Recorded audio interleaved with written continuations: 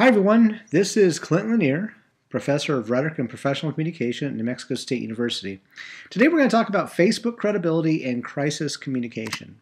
I'd like to start out by giving a little bit of background about the project and then discuss the primary question that kind of leads into the rest of it. This is related to past work and past studies on website credibility that I've conducted over the last at least 2 or 3 years.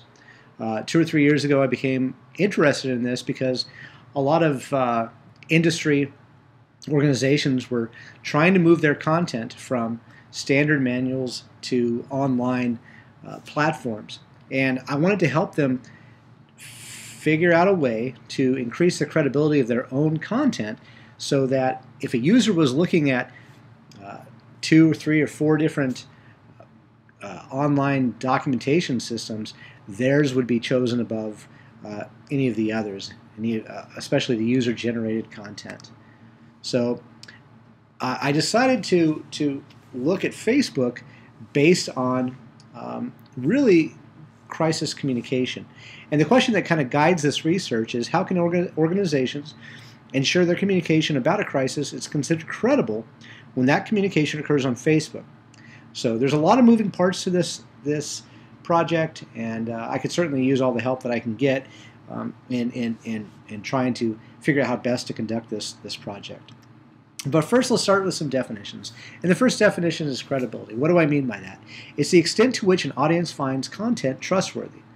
And there are various aspects in when it comes to credibility. There is, for example, information credibility. So how credible or how trustworthy is the information itself?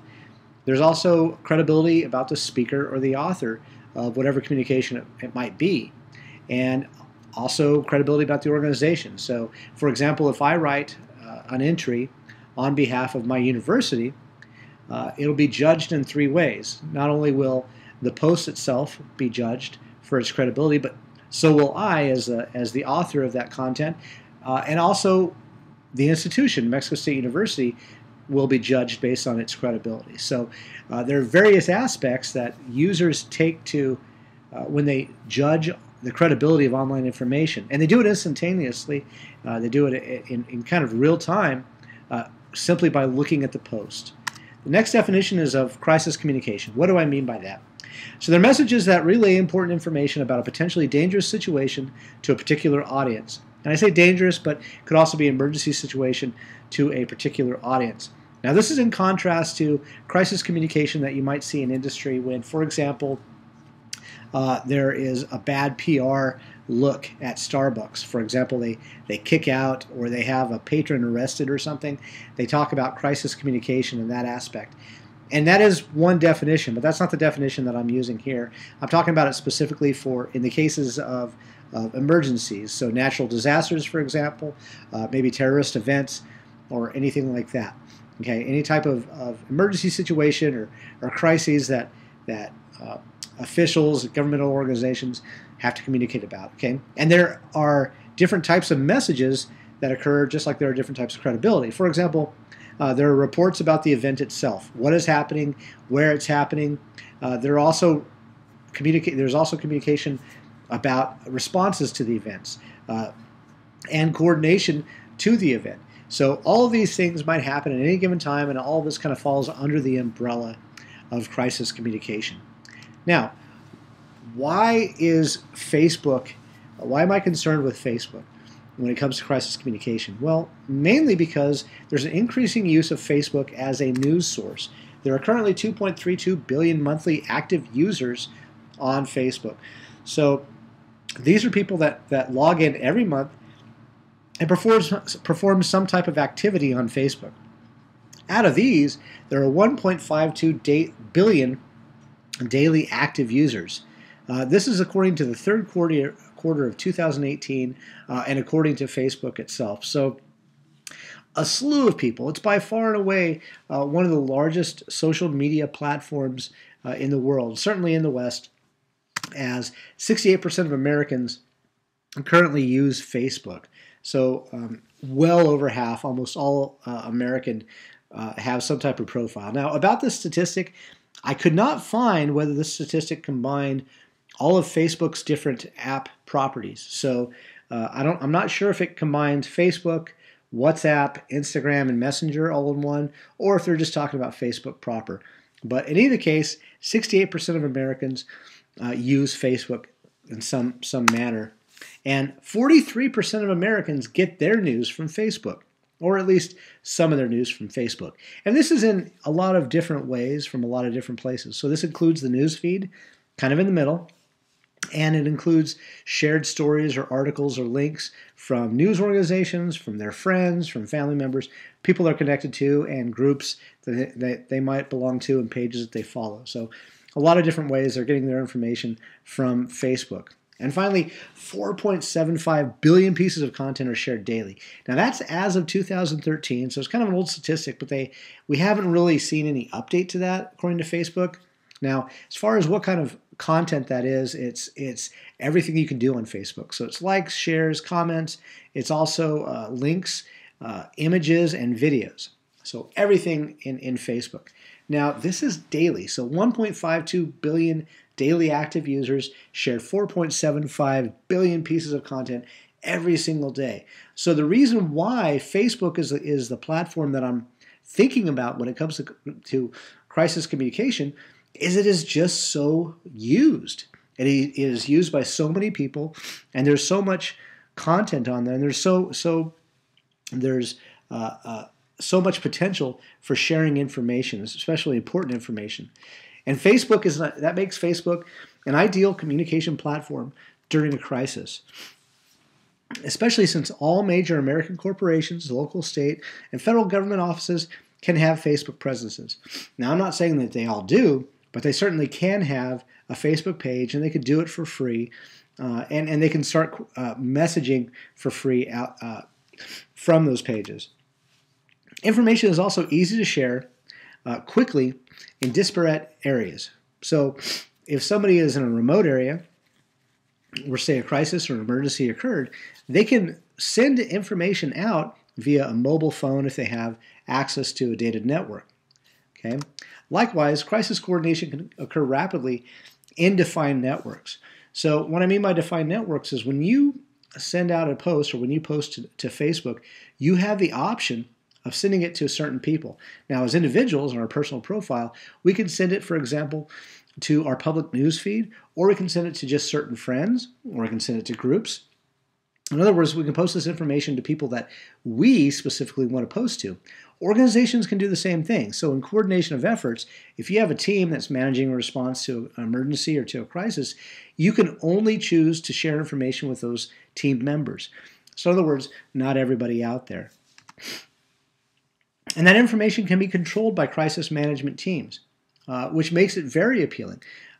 As we all know, 15 years ago, there were gatekeepers to sharing information. In other words, if I wanted to get information out about a crisis, about a response to a crisis, about an emergency, I would typically have to contact the local newspapers or various journalists and have them relay that information to the public. Well, it doesn't work like that anymore, in that there are no more gatekeepers, especially with Facebook. I can put information out there directly to my page, send it out to my likes and my followers and my friends without having to worry about anybody else filtering that message. So I get my message completely out there immediately. Facebook also already has a history of being used during crisis, and it's a well-documented and researched history. It was used in the response to the Haiti earthquake for aid response and coordination of aid deployment. The same with the Fukushima nuclear disaster. Not only did they coordinate disaster response, but also they kept track of where it was safe to enter, where it was not safe to enter, places that needed to be evacuated, places where workers could go in for cleanup, and places where they shouldn't go in at all. And then finally, Hurricane Sandy, which happened recently. There was coordination, again, event coordination, informing the public about things like blackouts, where power was out, and where coordination of aid effort was taking place. So it already has this kind of long entrenched history of being used for this type of information. However, there's a problem, and the problem itself is the platform. You see, 57% of Americans who get their news from Facebook expect that news that's shared to be inaccurate. Now, that's 57% of the 43% who get their news from Facebook, okay? So it's not 57% of all Americans, but well over half of that 43%. So we're talking well over 20% of Americans expect the news that's shared on Facebook to be inaccurate. So almost a quarter of the people, well, almost a quarter of the population, and they see news on Facebook, they already expect it somehow to be inaccurate. And that's certainly a credibility problem for the platform. Also, 51% of Americans generally do not trust the platform itself. And we see this as a response to everything that happened in the 2016 presidential election, plus stuff before, stuff since, right? Cambridge Analytica, where they were taking user information and sharing that user information with third parties, that certainly gave them a black eye. But also, there's been user data breaches off and on for Facebook. They've had a recurring problem with these things. And all of those things have added to the mistrust of the platform, and it's causing, again, a credibility problem for the platform itself. And finally, the fake news phenomenon. So Facebook itself is the biggest distributor of fake news in the country, according to research. So they share, well, fake news, rather, is shared on Facebook more than anywhere else. Now, real quickly, just as a differentiation, there's a difference between fake news, misinformation, hoaxes, and fraud. Fake news is information that is designed knowingly by someone in order to deceive a different party for the purpose of persuading those people over to the ideology or the side of the person that created it in the first place. Misinformation is different because when misinformation is shared, the people that are sharing it do not understand that it's misinformation. So this might be somebody who sees the fake news and who believes the fake news and then shares it because they're not in on the deception. Hoax is typically misinformation or fake information that's put out deceptively for some particular purpose, maybe for a joke or usually to get some type of reaction from different parties. Fraud is similar to hoax. However, there's an element of economics involved. In other words, they're trying to cheat people out of money or something like that, okay? So anyway, back to the point is that fake news, because of fake news, because of the 2016 election, because of Cambridge Analytica, because of all these different factors, Facebook is simply not trusted. So there is potential that important posts may be disregarded if they're deemed not credible. And that's what worries me. What worries me is that when you see a post that's shared about a missing teenager, people will be skeptical of that post, will not themselves share it, nor will they take any action on the post itself because they are skeptical, they do not find that post credible for a lot of various reasons. One of the main being because it's on Facebook. So how do we solve that? And by the first place to start is to figure out what creates credibility on Facebook. And this is information taken from a lot of different studies that I hope to contribute to further on down the road. The first thing to look at is the information source. People look at the information source before they look at anything else. The information source is essentially who it was that shared this. Was it a friend who shared this? Was it my mom who shared this? Was it somebody at work that I don't really like who shared this? That is the biggest indicator of whether information is found credible or not, is who shared it. So if it's somebody that a user knows, a user trusts, a user likes, well, then they're more apt to find that information credible than otherwise. However, if it's being shared by people they don't like, people that they don't trust, or people who they know have an agenda, they are less apt to believe that information and less apt to find it credible. Now, there's another source for that information, and that's what they call the sponsor of the information, okay? This is different than the source that's sharing the information. So if my local police department creates a post and places it up on their wall, and that post then gets shared by a friend of mine, and I see it, the source of that information, the person sharing that information is my friend. However, the sponsor of that information is the police department. So two different things.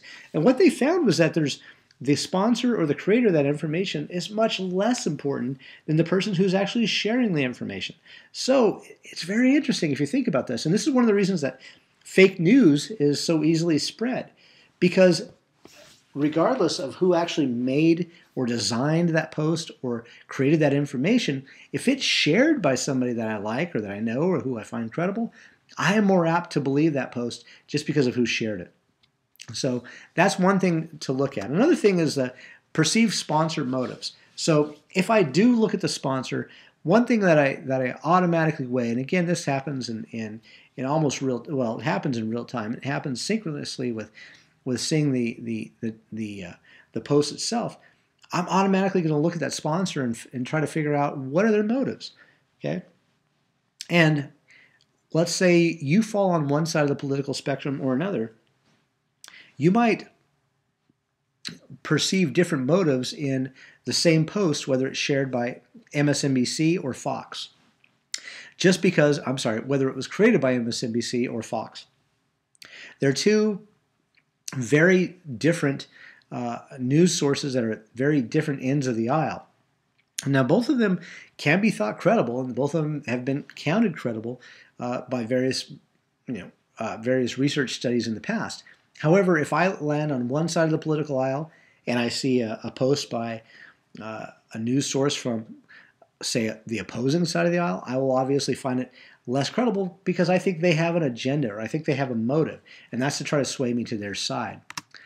Next is information quality, the accuracy, clarity, and timeliness of that information.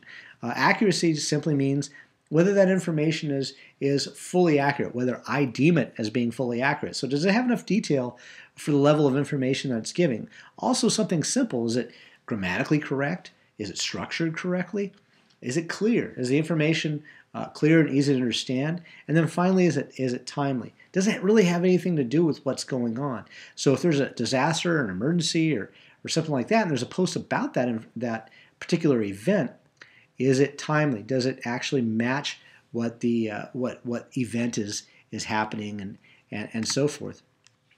Now, finally, there are internal factors, and these are things that we as information designers really have no control over. So, for example, people have a motivation to believe information, and that will have a lot to do with how credible they find that information. Politics is the easiest example I can give. If somebody is already predisposed to believing that all conservatives are bad or perhaps that all liberals are bad, when they see a post that confirms their belief, they are more likely to believe that information because they're already motivated to believe it. And also, if it aligns with their own beliefs, they are, again, more likely to find it credible.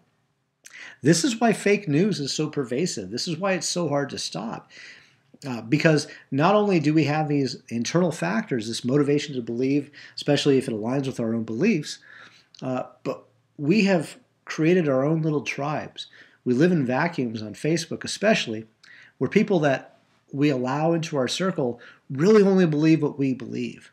So all we're seeing is stuff that aligns with our own beliefs and stuff that we're already motivated to believe in the first place. So this makes it really, really difficult to create credibility on Facebook.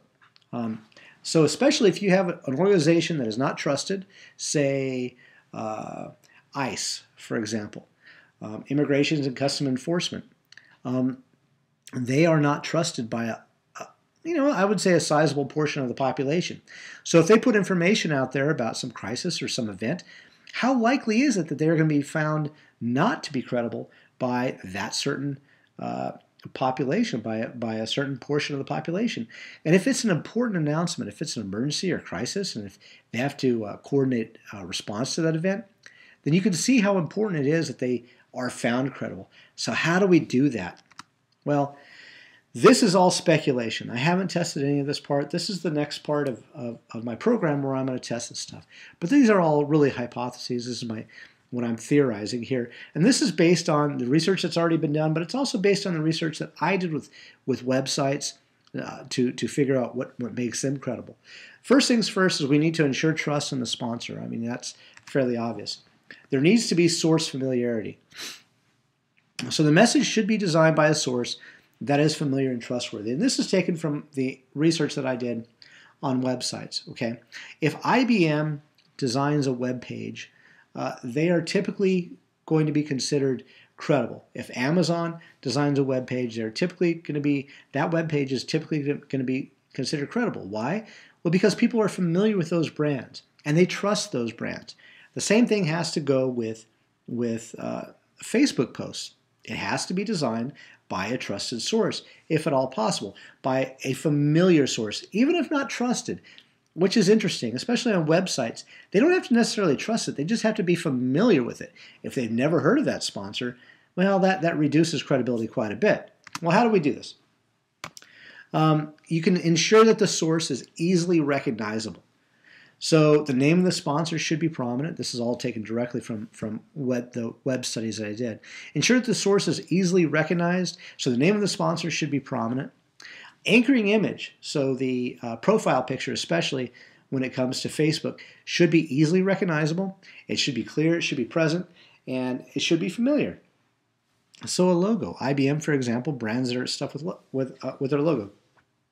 And I apologize for bringing up IBM. I don't know why I have IBM on the mind. I'm not in the tank for them. I don't work for them anymore. But they just seem to be coming to mind very frequently. But in any case, people are very familiar with the IBM logo. Same thing goes with Amazon and even Facebook itself. So if that happens to be the image, the image picture, the profile picture for that post, it'll be easily recognizable and should be more apt to be credible. And finally, the URL needs the sponsor's domain. So there shouldn't be any use of bit.ly or, any shortened URL. People need to see Amazon.com, Facebook.com, IBM.com, and then the rest of the URL in order to believe it, because that helps build up that credibility for brand recognition and source familiarity. Next, we need to ensure trust in the sharing individual. So is the person that's sharing the actual post familiar and liked by the community? That's kind of hard to judge because individual profiles are individual profiles. However, there could be influencers within the community that could share that information that perhaps an organization that's sharing crisis or emergency information can get those people to share. So it's people within a community or network influence who can share the information. So is it a prominent business figure, a local mayor, local news anchor? These are people that perhaps are trusted, perhaps are familiar, that if they shared the information from the sponsoring organization about the crisis, then it is more apt to be believed because they're the ones that shared it. So enlisting those people would be a really, really good move by by the organization who's putting out the communication.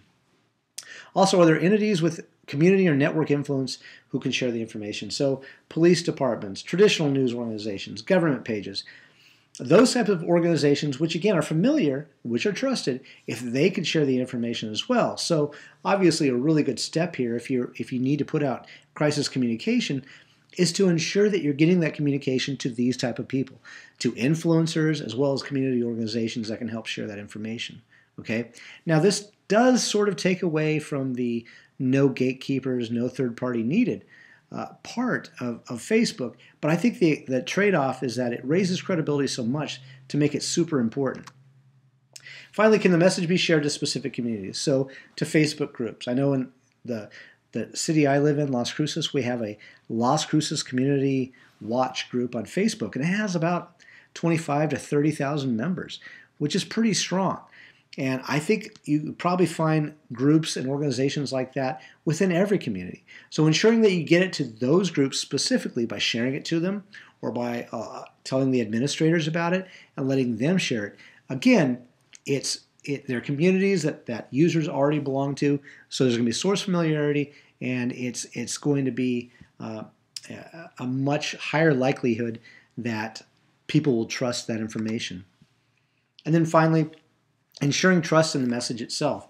The message should be free from basic errors that could compromise trust. So any little grammar error, any misspellings, all of those need to be checked. Make sure that there are none of those issues so that there's a higher likelihood that information will be trusted. So it should also be written clearly, concisely, and it should be focused about whatever the issue happens to be. It should stay on topic about the particular event, the crisis that we're discussing. And it should be easily understandable by the target audience. So who is your target audience? Just like anything else we do as technical writers, ensure that the target audience can understand it, that it's clear to them, that it's written at the level that they need, okay? And it should be timely and relevant. So obviously it shouldn't be about anything but the crisis or the event itself. If an organization is putting out information about the crisis or about the event, but it really has nothing to do with the crisis or event, well, what happens? They quickly lose credibility, and their posts become ignored by the users and by the Facebook users, who we would hope would instead share that message and get the message out to the community. So looking forward, the next step in my own research is to design an experiment to test these recommendations specifically for crisis communication. One thing I need to ask are, well, first of all, I need to find out if there's a lack of certain factors, if they're detrimental to the post credibility. I started this out with the assumption that they were, that if an organization would have an uphill battle in trying to become credible through Facebook. I don't know if that's true or not. So that's really the first thing that I need to research and test. Secondly, if there are those factors, if they're fixed based on the recommendations that I made from previous studies and from my own studies, will it increase the perceived credibility of that message? I think it will. I hope it will. But I think most importantly, most importantly, it's urgent for us to find out, because this platform is so big and it's so relied on by so many people for information that it becomes the perfect way to disseminate this crisis communication. Thank you for your attention. I appreciate it, and I welcome any questions that you might have. There's my email address at NMSU. Please let me know if you have any questions, and thank you.